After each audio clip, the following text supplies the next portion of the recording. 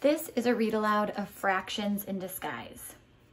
Throughout this story, you will be posed with several different questions and problems. Please pause the story when you encounter each question or problem to do some solving and proving, and be sure to show your work. Also pay attention to any directions you have from your teacher about what parts might be completed on different days or at different times. Your teacher may not want you to complete everything in one sitting. Fractions in Disguise, a math adventure by Edward Einhorn, illustrated by David Clark.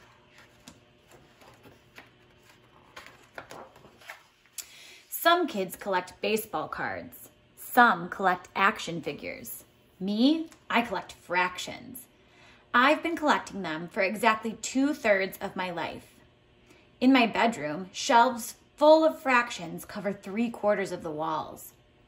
Maybe it's because I was born during a half moon, or maybe it's because I'm 1/4 genius, 1/4 stubborn, 1/3 determined, and 1/6 crazy. But for me, it all adds up to one thing. I can't get enough of those darn fractions. Your first question is, the kid said he was 1/4 genius, 1/4 stubborn, 1/3 determined, and 1/6 crazy. Do they add up to one whole? Prove your thinking.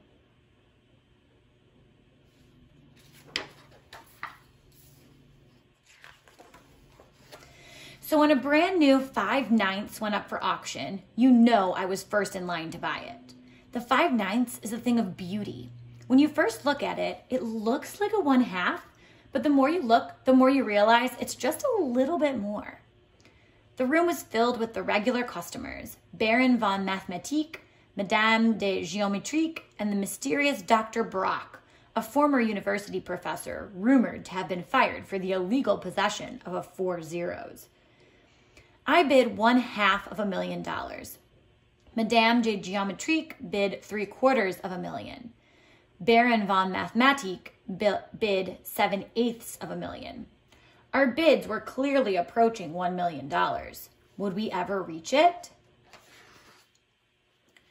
Your next problem is to determine how much each person bid on the fraction. The kid bid 1/2 million. Madame bid 3/4 million. Baron bid 7/8 million. So how much money did each person bid?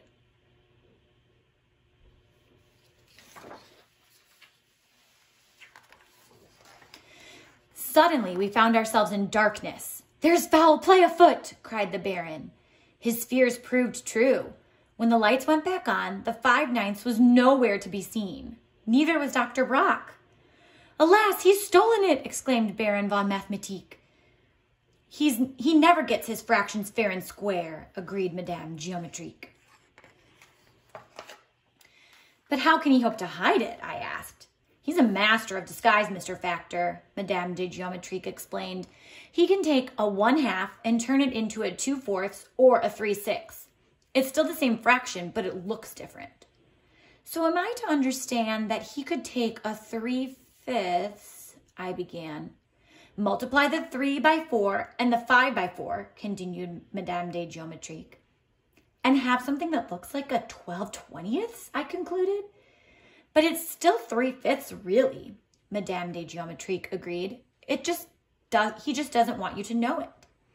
"My poor beautiful fraction," wailed Baron von Mathematik. "Don't despair," I said. "I have an idea." Your next task is to decide, what could Dr. Brock disguise 5/9 as? Provide at least 3 options. Prove that they are equal to 5/9.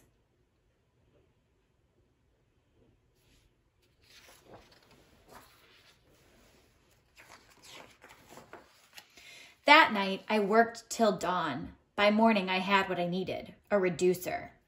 What is a reducer? It's half ray gun and half calculator, made from a whole lot of paper clips, a whisk, some discarded computer parts, and sheer ingenuity. What does it do? It removes the disguise from a fraction and reduces it to its lowest terms. I tested it out that morning. For a long time, I had owned a 10/15, but I suspected that it could be another fraction in disguise. I pointed the reducer at it and dialed a 2. The top number, or numerator as we call it in the trade, wavered, trying to turn into a 5.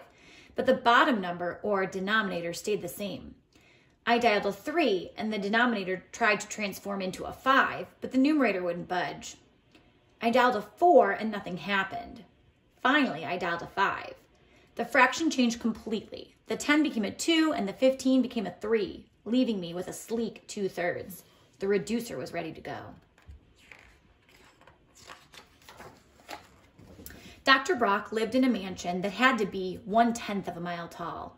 When I rang the bell, he opened the door halfway.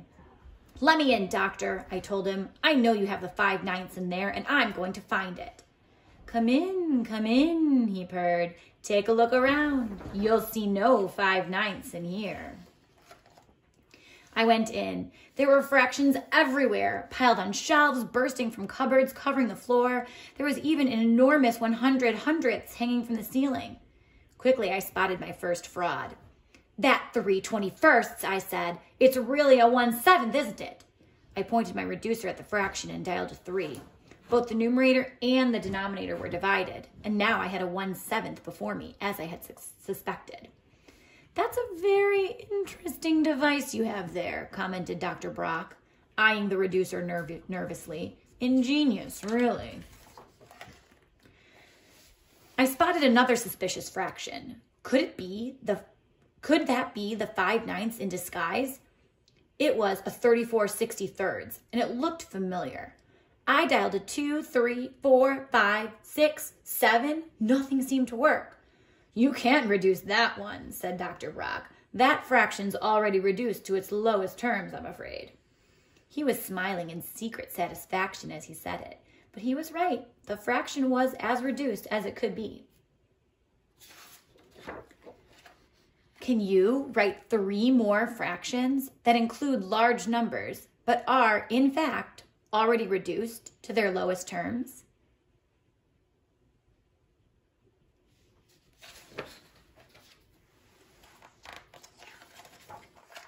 I found a few more fractions that could be reduced.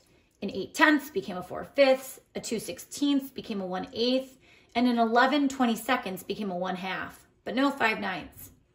I even looked through the garbage, full of old fractions and fraction pieces so small they were worthless. I found a piece from a 1/28, a 1/63, and a 1/92. The 5/9 was nowhere to be seen. There was something I was missing. "Well, it was nice of you to visit," Dr. Brock began saying. "I would invite you to stay longer, but I was just about to polish all my This 1/63, where did it come from?" I interrupted. "It's just an old broken fraction," sputtered Dr. Brock. Quickly, I raced back to the 34/63. The tiny 1/63 fit perfectly into it, making the fraction a 35/63. This was a fraction that could be reduced. "Wait, no!" cried Dr. Brock. But it was too late. I had already pointed the reducer and dialed a 7. The 35 divided and became a 5, while the 63 divided and became a 9. There it was, right in front of me, the 5/9 I had been looking for. "Very clever," said Dr. Brock with a sneer. "I didn't think you had it in you." He raced up the stairs and unhooked a rope. Suddenly, the 100 hundredths above me began falling, all 100 pieces of it looking like daggers. I dialed the reducer up to 100, aimed high, and jumped for cover. A solid disc landed with a clatter and rolled away. The 100 hundredths had become a single whole, no longer a fraction at all. But Dr. Brock was gone. Baron von Mathematik and Madame de Géométrie couldn't believe it when I told them the story. "You did it, Mr. Factor," the Baron cried, saluting me. "The fraction is yours," said Madame de Géométrie. "You earned it." I put it in the most prominent place on my top shelf, right next to the reducer.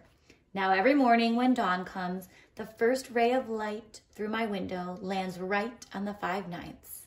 It doesn't look half bad. Your final question is, why do you think the story ends with the line, "It didn't look half bad"? Thanks for joining us for this story.